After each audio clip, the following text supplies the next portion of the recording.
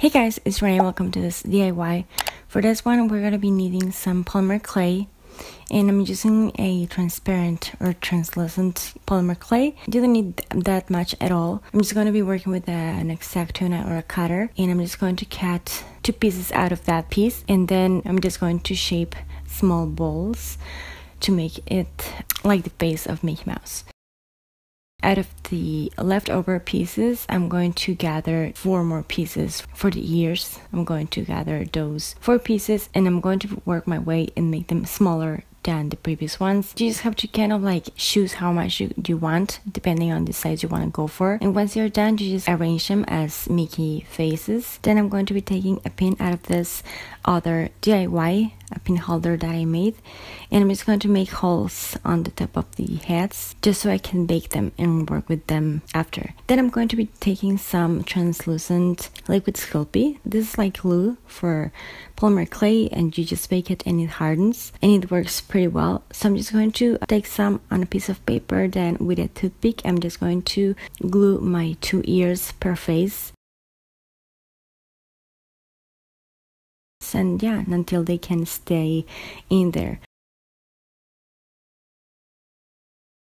So once they are ready, I'm just going to bake them with my pins on them. Just have to follow your polymer clay instructions. Once they are done and cooled, this is what sort of they look like. I'm going to be taking some black acrylic paint and a brush, and I'm just going to paint the whole thing, giving this a few coats. I'm painting them black, but you can go ahead and paint them, silver, gold, rose gold. It's pretty much up to you and what you have. I chose black because I didn't have any rose gold or any silver, but yeah, I think with black it looks pretty cool as well.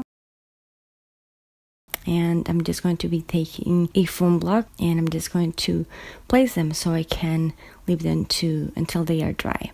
Then once they are dry, I'm going to be taking my big matte top coat, and I'm using matte because I want to go for a matte finish, but if you want them glossy, just add normal gloss to it. And I'm just using something for nails, and this is because I didn't have anything proper for crafts and jewelry making, so this is the one that I used, but it works as fine. I'm just going to be covering the whole thing and just letting it dry after that. I'm going to be taking some ear posts and some pliers, and with my pliers I'm just going to cut off the bottom part so I can then place them where my pin is. So I'm just going to remove my pin, and then I'm going to be using some epoxy glue. Mixtures epoxy glue. Hot glue guns don't work at all for this. I'm preventing you from wasting product. This epoxy glues are the kind of like blue glues that work for this kind of products. And I'm just going to place it inside until it's dry and set. And yeah, this is pretty much the whole thing that I wanted to share this DIY. It's pretty simple, pretty cool, it's super easy. The only thing that took me the longest time is